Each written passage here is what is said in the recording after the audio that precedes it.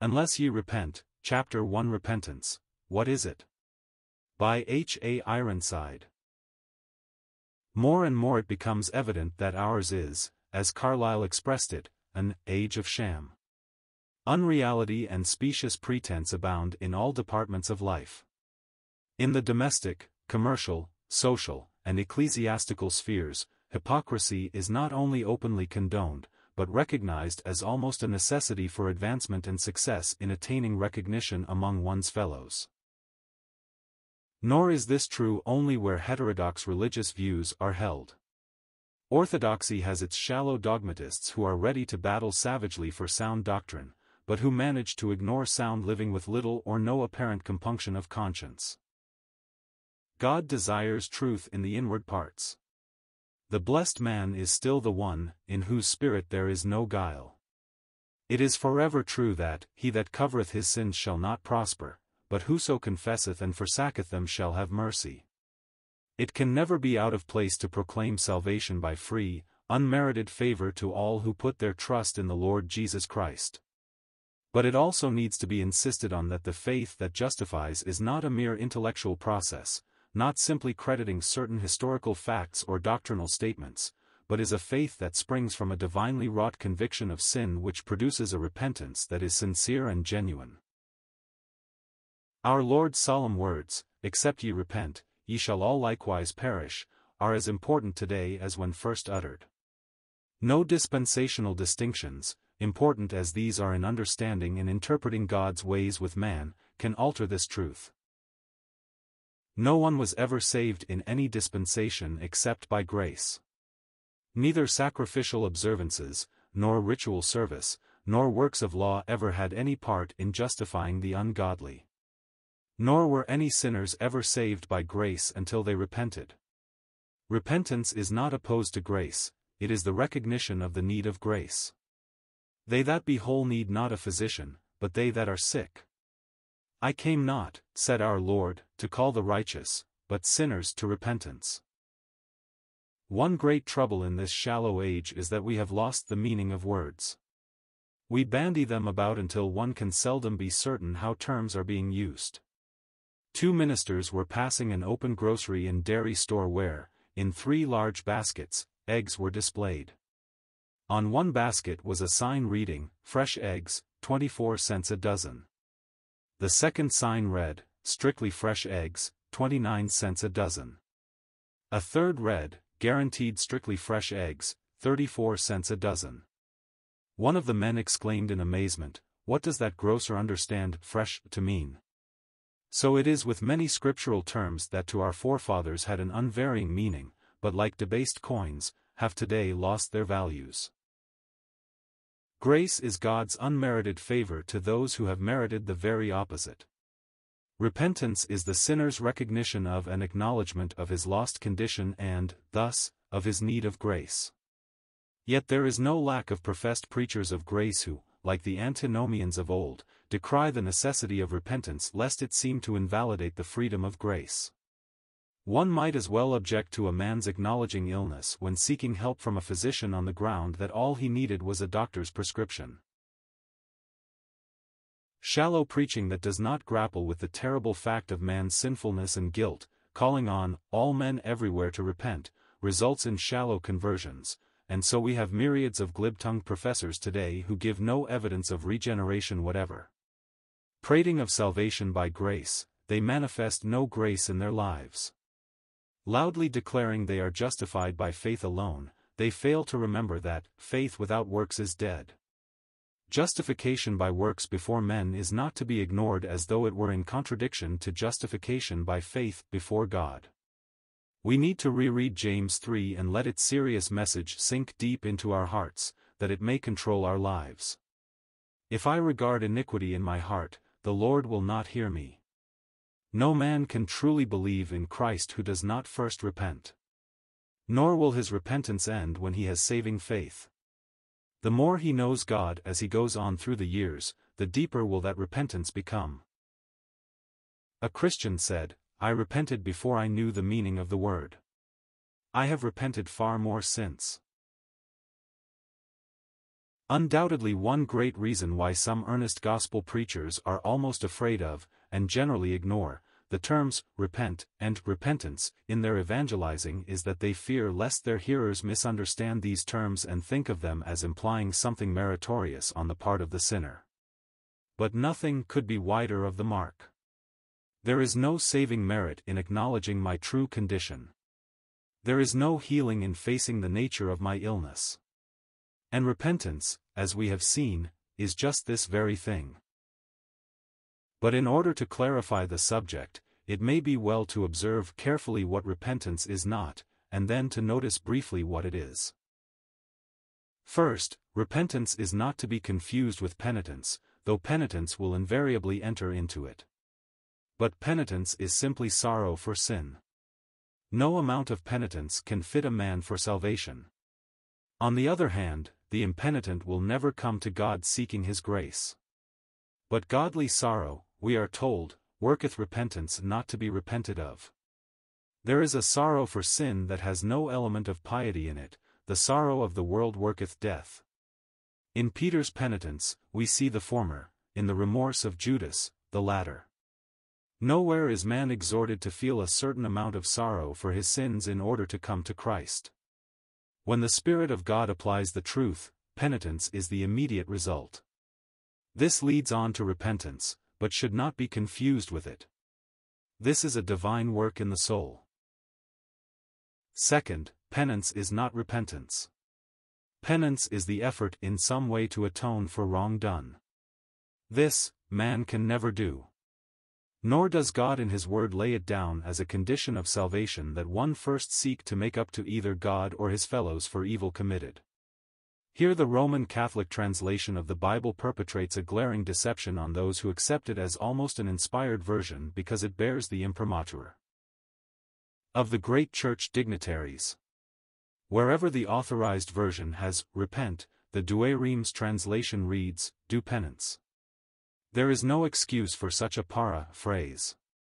It is not a translation. It is the substituting of a Romish dogma for the plain command of God. John the Baptist did not cry, do penance, for the kingdom of God is at hand. Our Lord Jesus did not say, do penance and believe the gospel, and, except ye do penance ye shall all likewise perish. The Apostle Peter did not tell the anxious multitude at Pentecost to do penance and be converted. Paul did not announce to the men at Athens that God commandeth all men everywhere to do penance, in view of a coming judgment day. No respectable Greek scholar would think of so translating the original in these and many other instances. On the contrary, the call was to repent, and between repenting and doing penance there is a vast difference. Even so, we would not forget that he who truly repents will surely seek to make right any wrong he has done to his fellows, though he knows that he never can make up for the wrong done to God.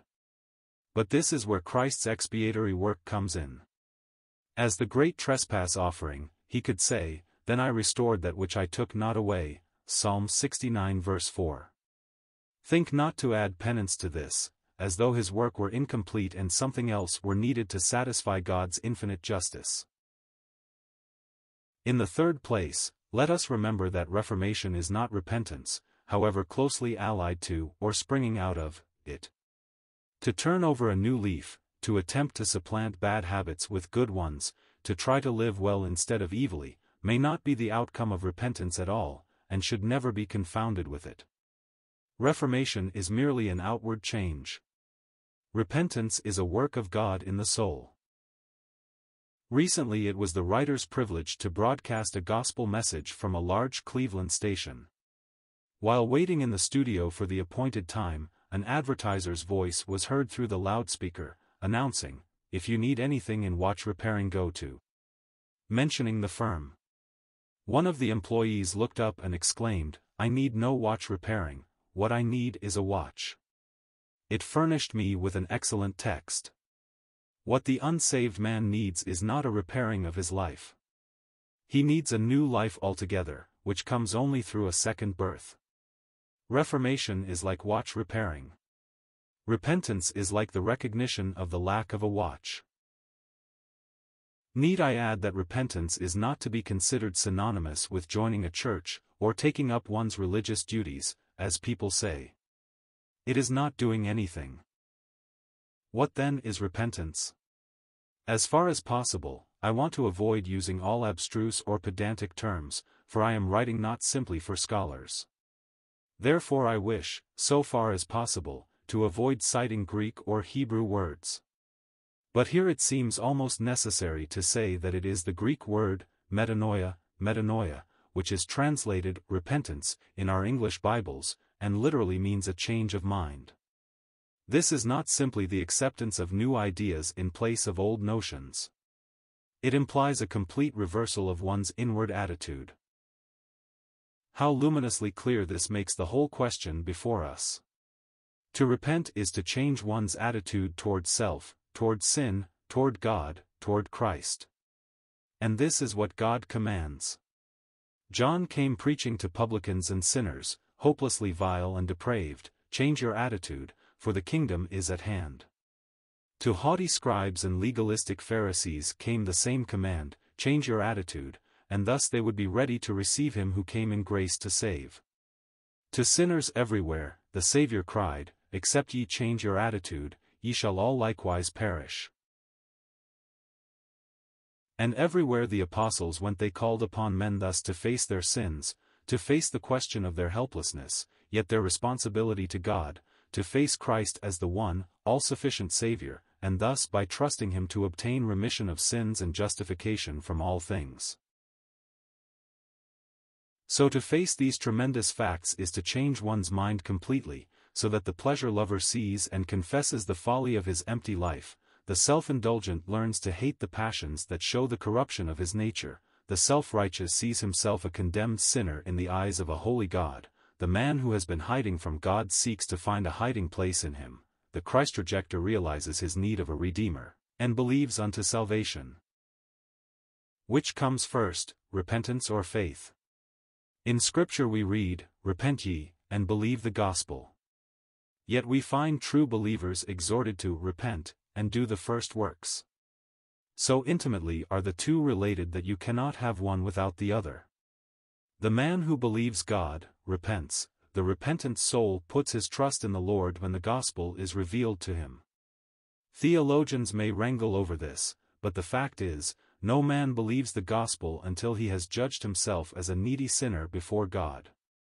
And this is repentance. Perhaps it will help us if we see that it is one thing to believe God as to my sinfulness and need of a Savior, and it is another thing to trust that Savior implicitly for my own salvation. Apart from the first aspect of faith, there can be no true repentance. He that cometh to God must believe that he is, and that he is the rewarder of them that diligently seek him. Apart from such repentance there can be no saving faith. Yet the deeper my realization of the grace of God manifested toward me in Christ, the more intense will my repentance become. It was when Mephibosheth realized the kindness of God as shown by David that he cried out, What is thy servant, that thou shouldest look upon such a dead dog as I am? 2 Samuel 9 verse 8. And it is the soul's apprehension of grace which leads to ever lower thoughts of self and higher thoughts of Christ. Let not conscience make you linger, nor of fitness fondly dream. All the fitness he requireth is to feel your need of him. This he gives you. 'Tis the Spirit's rising beam. The very first evidence of awakening grace is dissatisfaction with one's self and self-effort and a longing for deliverance from chains of sin that have bound the soul. To frankly acknowledge that I am lost and guilty is the prelude to life and peace. It is not a question of a certain depth of grief, but simply the recognition and acknowledgement of need that lead one to turn to Christ for refuge. None can perish who put their trust in him. His grace superabounds above all our sin, and his expiatory work on the cross is so infinitely precious to God that it fully meets all our uncleanness and guilt.